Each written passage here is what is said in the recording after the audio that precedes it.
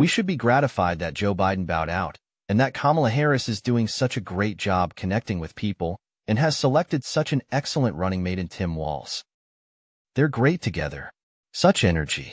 Such good nature. They speak to us. They offer us hope. Such a change from Trump, who offered us only hate, alienation, and corruption. Now it is up to all of us to support Kamala and Tim. We need to care about them and what they stand for. Let's talk them up. Let's send them checks.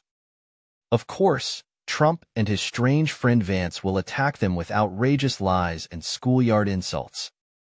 We need to tell everyone we know that Trump is a liar, a cheat, and a criminal, and this is only his way of trying to get back into the spotlight. No one should buy what he is trying to sell.